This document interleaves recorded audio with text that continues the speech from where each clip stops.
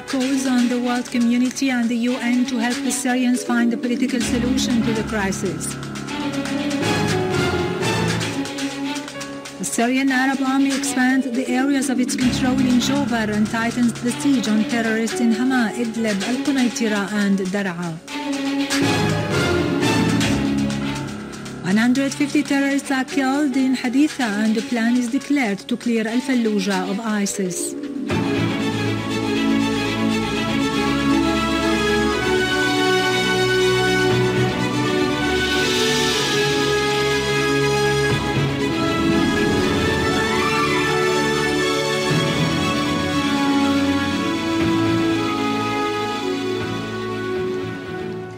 Good afternoon, ladies and gentlemen. I am Irado Krikorian from the News Center in Damascus.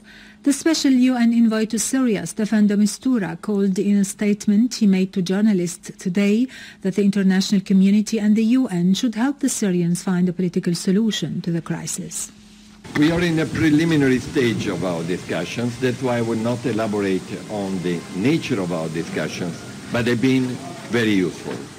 Bottom line, the United Nations, al-Muttahida, will strive and continue to do so, particularly now, with renewed energy to assist all Syrians wherever they are. That's why I got with me Mr. Yaqub.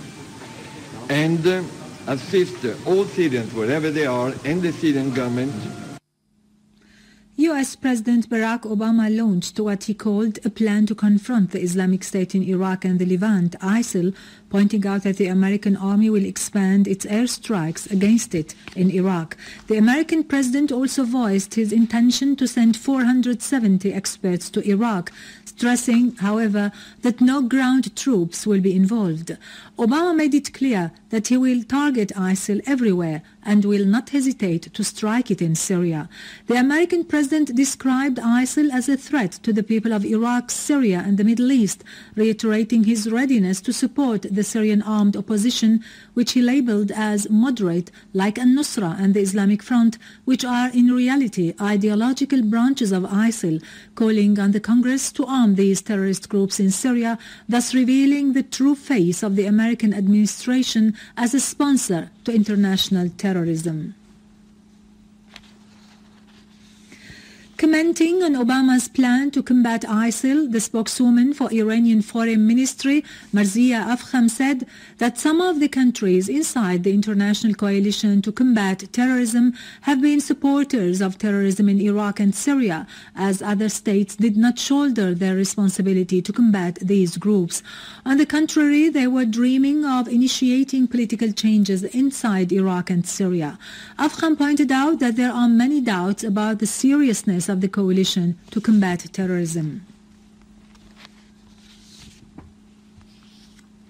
China called for respecting the sovereignty of other countries in terms of combating terrorism, which has become a crucial issue. The spokeswoman for the Chinese Foreign Ministry, Tuan Chunyang, said Beijing opposes all forms of terrorism, adding that the international community should come together to combat terrorism. She pointed out that fighting terrorism must be part of a collective effort within the framework of international law.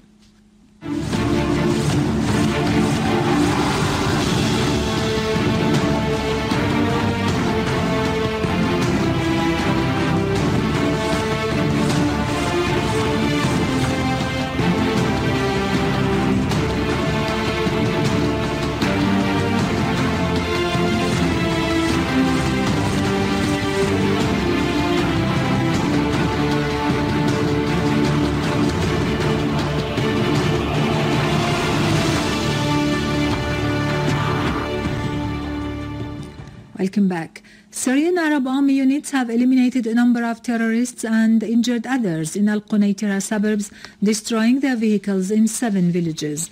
They also killed and wounded gunmen in 7 other villages.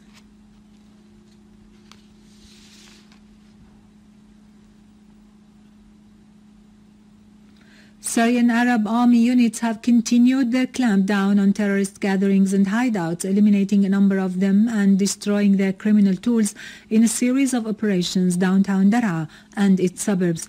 A military source said a Syrian Arab army unit has destroyed a warehouse of explosive devices in Mhajj in Daraa suburbs. The Syrian Arab army units also eliminated terrorists and wounded others in 13 sites and demolished their caches in 4 villages.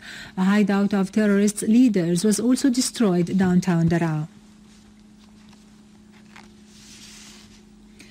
In Homs, a Syrian Arab army unit has ambushed a number of armed men west of Azara village and destroyed several boats in Al-Rastan Lake, which were loaded with weapons and ammunition, drowning them and killing other armed men in Sharshuh and Al-Hilaliya farm. On the other hand, a source in Homs Governorate has talked of several terrorists killed or wounded by a Syrian Arab army unit, pointing out that the armed men were trying to attack oil pipes in the area between At-Talila Protectorate and Ark Dam east of Palmyra in Homs suburbs. In Jobar, Syrian Arab army units continue to advance, taking over more of the buildings that had been occupied by terrorists and eliminating many of them, including mercenaries of Libyan, Saudi and Egyptian nationalities, as well as from other terrorist organizations like the so-called Islam Brigade, Al-Ghoutas Lions and the Islamic Front, and the leaders of 2 more terrorist groups in a series of operations targeting their hideouts and gatherings in Jobar, Eastern Ghouta and other areas in Damascus suburbs.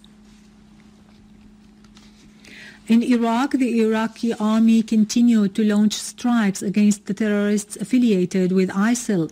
Iraqi army has declared intention to clear the city of al-Falluja of ISIL terrorists after completing operations in Haditha and al-Ramadi.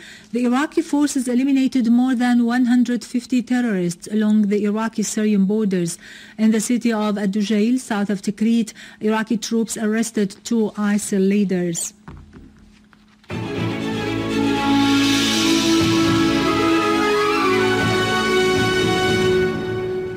Finally, the final ceremony of the Children Club's summer course, which hosted an exhibition of the drawings of about 100 children, has been held at Dumar's Cultural Complex.